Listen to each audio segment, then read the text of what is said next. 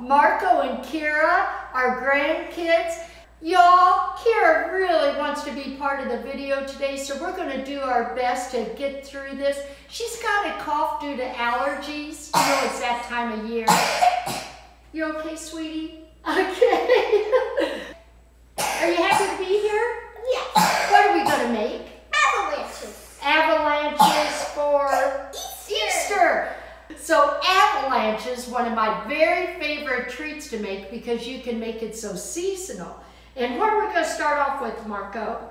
White chocolate chips. White chocolate chips. As always, the ingredients are on the blog. Kira, what are we going to do here?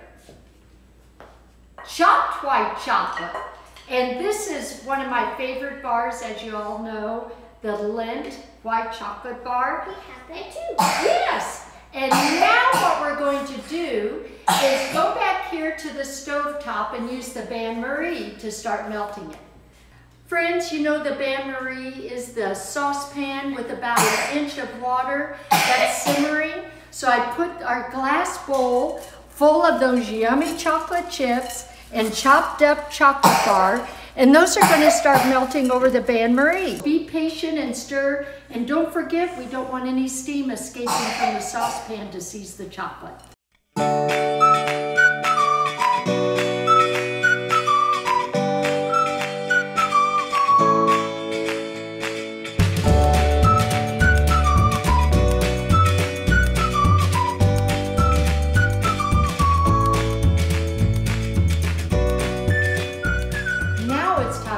The rest of the yummy ingredients to these Easter avalanches. These ingredients don't take long to melt.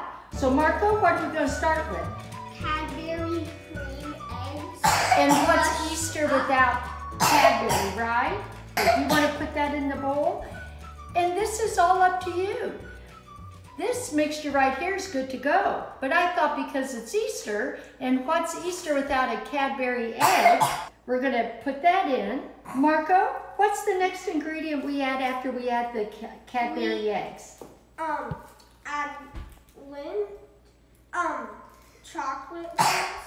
Yeah, white chocolate. White chocolate. White chocolate truffles made by Lindor. Oh yes, and those are already melting. Yeah. Very good. Show everybody what it looks like. And then Mimi's going to add the peanut butter. You can use plain or crunchy. Kira, what's the next ingredient for these yummy avalanches? Marshmallows? Yay! You want to pour them in for Mimi? We're going to head back over to the bain-marie, let the rest of this melt for just a couple of minutes, and then show you how we're going to finish it off.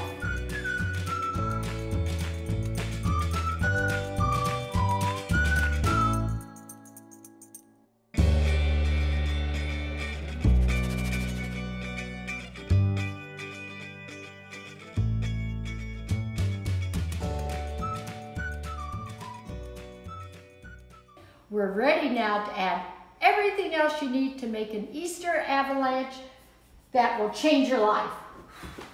Oh yeah, come on back. What's this?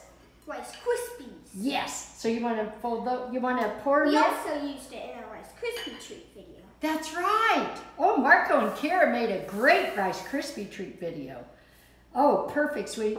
And what are you going to add, sweetie? M&M's. M&M's, plain. You want to go ahead and add those, hon? Yeah. Keep going. Good job. Yeah. Okay. Okay. You can just pour them in, hon. There we go. You want to save those? And Mimi's going to add some chopped pecans. We'll just fold that yummy mixture around in the bowl, y'all. And like you're folding laundry. Yes, exactly. Do you fold laundry at home? Whoa. Do you get an allowance? Yes. We also made a list at home. It's upstairs. It is? Is it of your chores? Yes. Oh, and do you follow the and list? there's one at the very end. Yeah. It's after all the cleanup. Yes. Yay, that's awesome. Now, y'all, it's time to pour these avalanches into our prepared 9x13 pan with heavy aluminum foil, which is going to act as your lifting station to lift it out.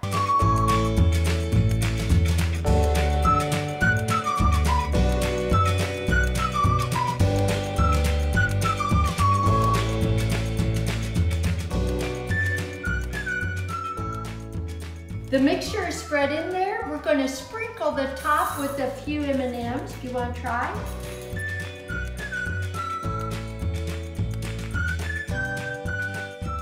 Very nice. If you're in a hurry to eat them, let it sit out for maybe a half hour and then pop it in the fridge for a half an hour and then they're good to go. But those don't have to be refrigerated. Well, guess what we made earlier? We made some avalanches to show you how you can make them into Easter shapes. We used a cookie cutter to make a little rabbit head. I love it. And now I think it's just about time to do what? Taste them! And who should we see? Do you think somebody would go get Poppy? Poppy! Marco, Kira, do you want to taste? Yes. Poppy, do you want to taste? I think I'll pass since I'm not a peanut butter fan. Poor Poppy. He misses out on so many delicious things because he do. doesn't like peanut butter. I do. So shall we? What do you guys think? Y'all, I think we've had a little taste of heaven right here in Austin, Texas. Like this video, share with your friends, and subscribe. Thank you, Marco. 2 words, friends. Blake Shelton. We don't have a winner yet, so bring Blake to Austin. This has been so much fun. Thank you for being in the Truffle Kitchen. Happy Easter. Love y'all. Bye. Bye.